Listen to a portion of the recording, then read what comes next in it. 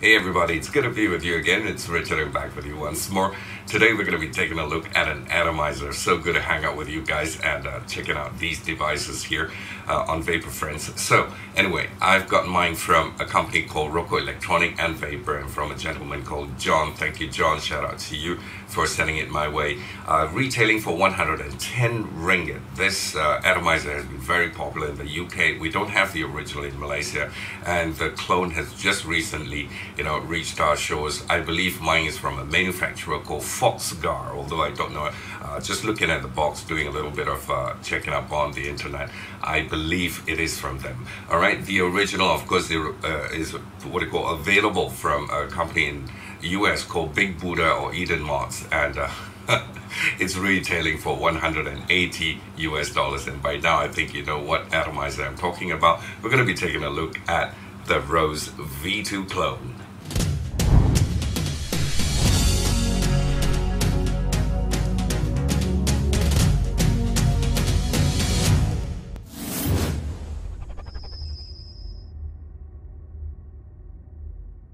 Alright, so we're going to talk a little bit more about the Rose V2 clone version atomizer that I have here in my hands. Apparently, from what I know, I checked it out with other reviewers on YouTube and also, comparing the difference between the clone and the original. Very few minor differences, probably about, like the screw heads are different and that's about it. But overall, it looks, it works, it vapes like the original. So it's exactly a one-to-one clone from the original. I mean, I don't know the original myself because we've never had the original in Malaysia. It's never sold here. So if you want one, we have to order it from overseas like the US or the UK. So anyway, as far as the clone goes, it's made from 316 stainless steel. It's a 22mm diameter atomizer, so it'll sit flush with all your 22mm mods. You can wick it either with silica rope, or you can use your cotton in there. It could be your rayon fiber, it could be your organic cotton, your kojendo cotton from Japan, and things like that. It's capable of single or dual coil builds, so take your choice there. Holds about 3.7 mils of e-liquid in there, so that's quite a bit of e-liquid you can put in there. It's got a juice flow control as well. How the juice flow control works is actually the drip tip, which is interconnected all the way to the chimney, and all you got to do is just twist the drip tip and you can open up or close up your juice flow. So that's the control that we have there. It's also got an adjustable 510 center pin, and it's made from lead-free brass. So these are just some of the features that's on the Rose V2 clone. But no worries, what we're going to do now is we're going to get into the close-ups. We're going to take a really good close look at the Rose V2 clone, and then come back. We're going to vape on it, and also I'm going to tell you what I think about it. So stay with us. Right, so getting straight into the close-ups here. This is how it came in the box. This is the clone version of the Rose V2, of course, and the box opens up with a very nice packing here, solid cardboard, and you have the logo of the Rose atomizer here. Putting that aside, in there you would get your spares, and you have your little blue tiny little screwdriver. You have your pre-coiled silica rope, and you have some O-rings and also a hex wrench to go with it, so that will put it aside as well. And inside you have your stainless steel midsection tank here, okay, and you also have a spare ceramic cup. And the star of the show, as usual, we have the Rose V2 atomizer. We're going to put the box aside, and this is how it arrived. This is how the V2 looks like. Like I mentioned, this could be a clone from Foxgar in China. Alright, so taking a closer look just to let you see the bottom section. We have the Rose laser engraved onto it, and you have, if I'm not mistaken, is that a serial number? No, it says a V2, and it's got a few other letters as well. V2B1, that's what it says here. Actually, the original version comes with a stand where you can just slot it into the work and loosen up the bottom section and things like that. But this doesn't come with it. It only comes with a stainless steel midsection tank and your ceramic cup. Have your polycarbonate tank here. This is made from stainless steel 316. It's a pretty nice atomizer. It's got a slight brushed or satin, if you can call it that, finish. So what we're going to do is we're going to dive in and break it up right now, and I'm going to start taking it apart. First you take up the top cap, and you would find your chimney attached to your top cap here. O-ring, rubber O-ring in there, okay, so that it prevents juice from flowing out, and push it and actually adjust your juice control. This is your juice control. We're turning it, alright, to loosen or to tighten it. Alright, this is how it is. Cool. So we're going to take this out, put it aside, and we're going to remove the other section. You could also change the polycarbonate tank here to the stainless steel one that we've just seen in the box. And you have the other final bottom section of the tank here, which you could also remove. Threadings are pretty smooth, and you have a ceramic cup in there. The ceramic cup actually gives you more intense flavor. This is more of a flavor thing with the ceramic cup. You have these holes here with your Allen screw heads there to tighten down your wires on both sides here. This center hole here is actually based on the original. You can actually use like an Allen wrench, something like this. What I mean is you put in here and you put the stand against this to tighten the bottom section. This is what the hole is for. But for the clone, we don't have those kind of tools provided to us. So if you want to do anything, I would have to get my own tools, alright? So as for this section here, the bottom part, if I want to do any tightening, I have to use something like this kind of a plier, where it has, you can fit into the hole like this and just tighten it. Alright, so that's what it's for. If I want to loosen it, I'll just turn it the other way around. So basically the stand that comes with the authentic does things like that. So since I've already opened it, I'm going to open up this part for you. This is the bottom section. Alright, this is your positive. If you do unscrew this and remove it, you're going to be very careful when you're screwing it back, because your Allen key grabbed here might just run out of place. So you got to be very careful it doesn't run the other side, yeah? So try not to mess around with this screw. So once you've put it back in here, yep, this is how it looks. Juice will go in there, gets caught here, and when you want to clean it, you just take it out and wash it and dry it and put it back, alright? And the other thing, this is your airflow control ring. It's held on by a piece of O-ring here, although the clone version that I have here is not very tight. So if I want to make it a little bit tighter, maybe I can change the O-ring to a thicker O-ring, so to prevent it from running. But as it is, it's okay, it's not too bad. See, that's your O-ring, your airflow control there. That's got a 2mm diameter size hole there. You could have it full like this, or you could slowly turn it and cut it down to size. Alright, half. Cool. So we're going to put it back. Basically that's it.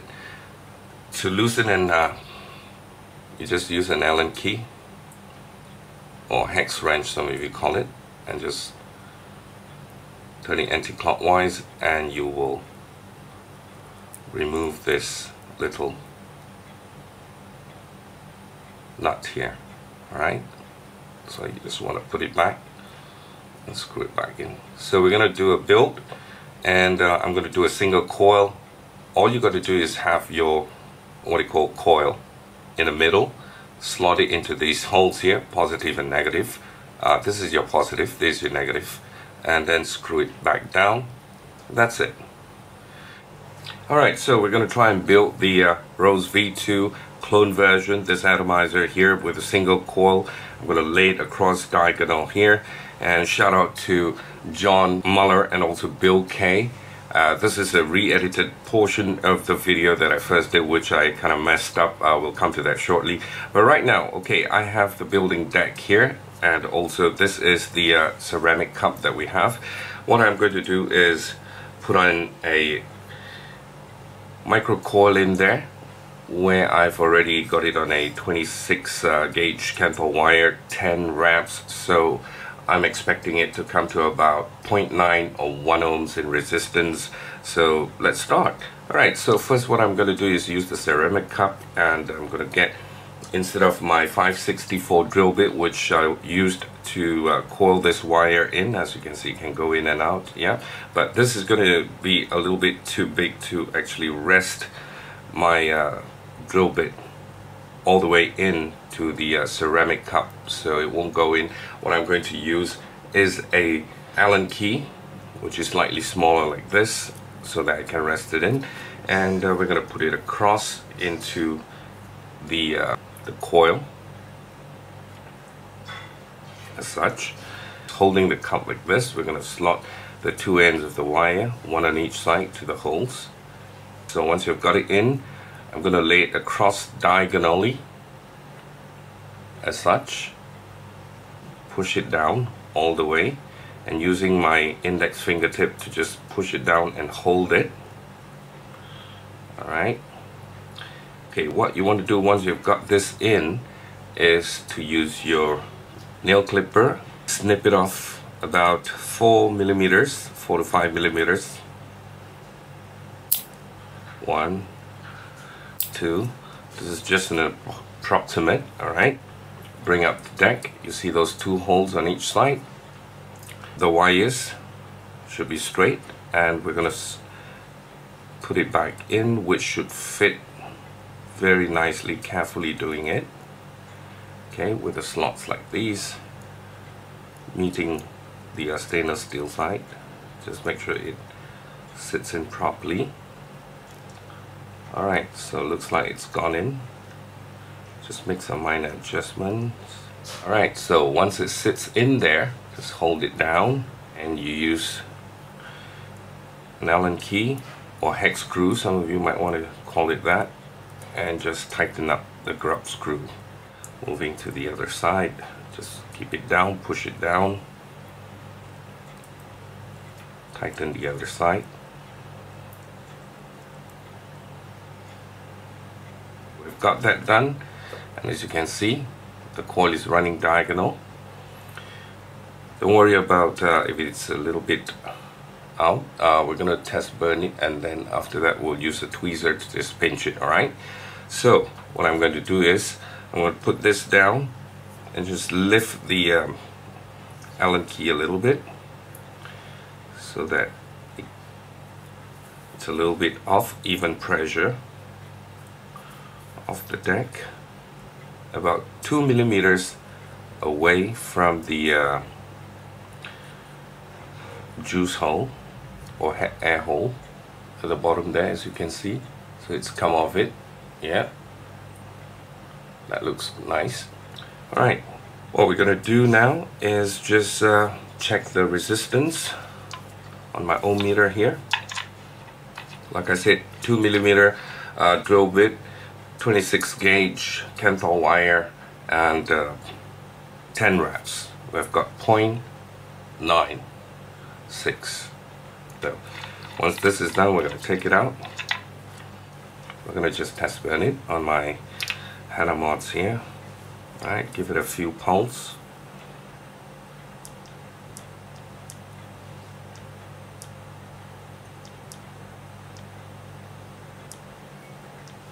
Alright, looks like it's working great. We're going to just use a tweezer to pinch it a little bit. Okay. Just to make it straight. Do a little bit of adjustment here.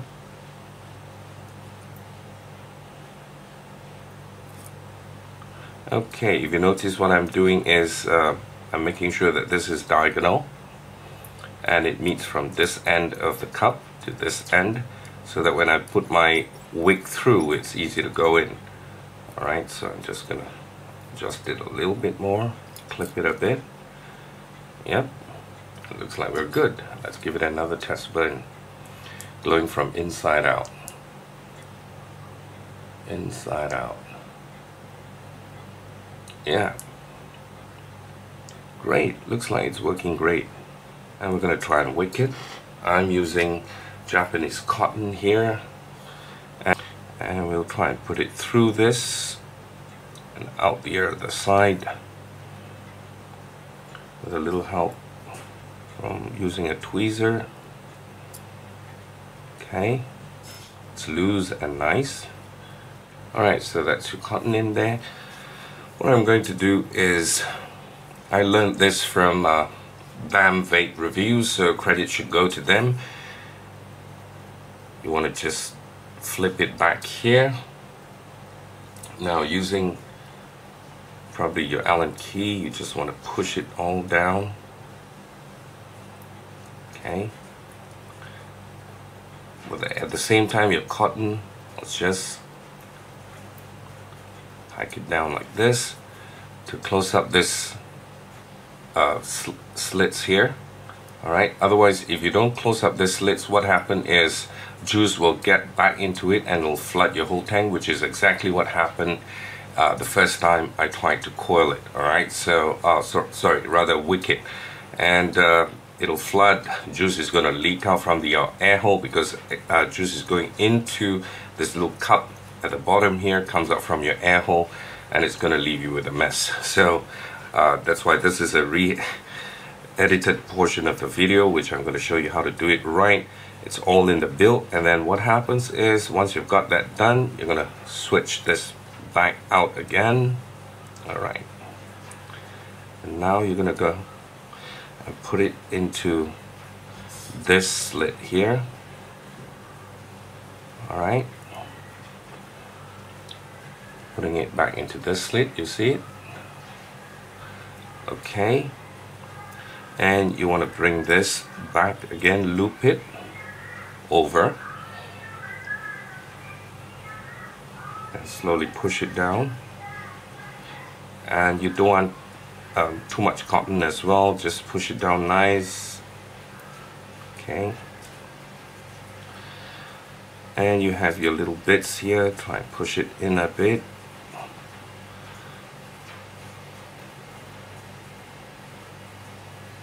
Alright, take your time to do it so that it wicks well. Alright, so once you've done that, you can use your scissors and just cut off this end. Alright, great. And just stuff this back in. Use your fingers to just push this flush with the thread. You don't want to have your top cap, when you're screwing it down, or rather your chimney, to catch on the threads, and then it's gonna be messy and it's gonna pull out the threads and all that. So just put it in there, flush, press it in. So you've actually just covered this with cotton. It's gonna soak in your juice and wick really nicely. Alright, this goes in, and you're gonna do the same for the other side. Alright, so flip it over. Okay, like this, like so. Have a look at it up close.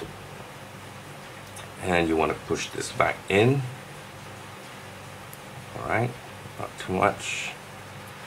And you're gonna, oops, it's just nearly come out. Push it back in again. And you want to take this side, push it back out here. Do the same. Push it in and flip it over and push it in. Alright, just make some minor adjustments here and there. Okay, use your little hex wrench to just adjust it, and then use your finger to just press it down. Okay, cool. Okay, and what you do is get your scissors, just snip it off where you don't want.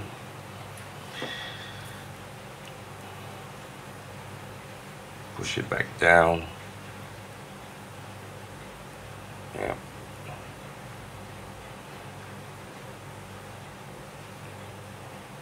Let's get the sides.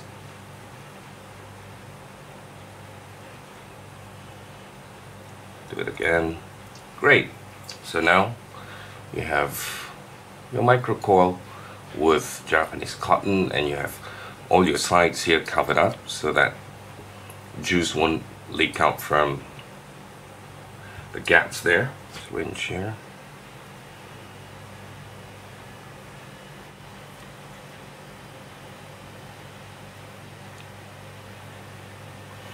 Japanese cotton soaks amazingly, soaks in juice really fast, so it's good, and it gives you a really good flavor, and especially with an atomizer like this, which is known for flavor, it'll be fantastic. So we'll just, once it's primed with e-juice, it makes it easier to make your adjustments again, because there are no threads hanging out. Just give it a press, just to make sure your cotton goes in very nicely into those slits and not hanging out.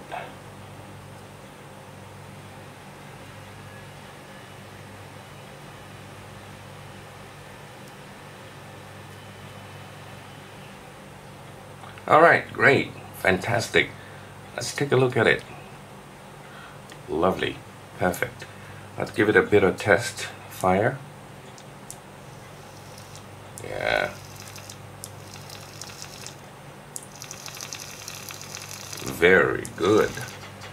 Alright, so next what we want to do is to fill up the tank, and you gotta pay attention to this, because the first time I did it I didn't pay attention and leaked all over. Okay, so we're gonna put this aside, and you have your chimney that is connected to your drip tip. So what you want to do is take the top cap, put this in, and push it down all the way in. Make sure you push it all the way in, pull it out this end until you can't move it anymore. Alright, so this is it. The carbonate tank. Alright, just screw it down, back in. So we're going to fill up with juice, but just before that, let me just put it down, and I'm going to have to take the atomizer off my DNA box, because this is going to be going into this. Alright, so this takes about 3.7 ml of juice. I'm just going to put it in there, and I'm going to just pump it in, fill it up with juice. I've got 3 ml of juice in here. I'm going to pump it all the way, and if you notice, I still got some more space here. I can put in more juice if I like, but just for the sake of this video, I'm just going to stop there.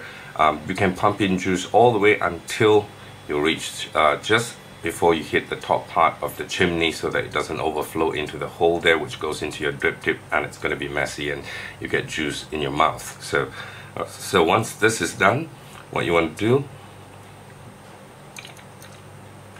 close this. Alright, screw this back all the way down. So once that is done, okay, now be very careful, because this is the first time, this is the mistake that I made the first time. Once I've got it all the way down, do not turn it, because if you turn it now, juice is going to go rushing into your chamber, and it's going to flood everything, and juice is going to come out from your air hole and everything. What you want to do is hold the drip tip. You want to make sure that the chimney is closed completely, then you turn it the other way around. That's it. Bob's your uncle. Perfect. Adjust the air hole to your setting, to your preference. Let me look for my air hole. There you go. That's my air hole there. I like it fully open. The air hole fully open is 2 millimeters, as I mentioned. So right now I'm going to just open up the juice control to give it 2 to 3 turns or 4 turns. So this is your Rose V2 atomizer, all called wicked, waiting to be vaped. Alright, so yes guys, that portion was actually re-edited and re-uploaded again, because the first time I did it, I actually just messed up everything, and I had to, take out a lot of footage. And from after checking out the tank and all that, I was supposed to do a build and show you how to do it. I went straight into an already done coiled, and one of the subscribers, John Muller, highlighted to me, hey, what happened to how you're going to build the coil and all that. So because it is information to subscribers out there. Thank you very much, John Muller, for highlighting that, and also to Bill K as well. So sorry about that, and well, at least it's all fixed now. We're good.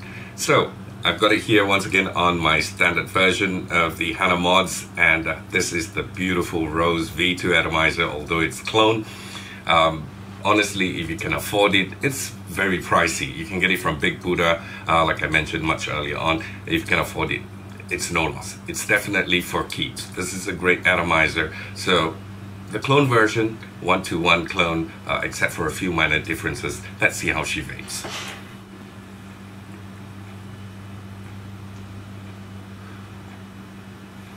Couldn't be happier.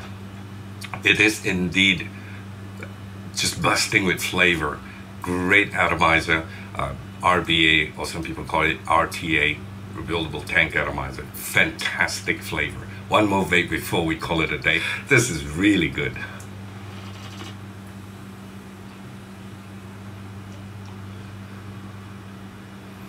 Great stuff. Thank you very much, guys, for watching. Really appreciate it. If you like, please subscribe. If you don't, I'm also cool about it. And thank you for your support. Until I talk to you again, vape safe. Have a great weekend. Bye for now.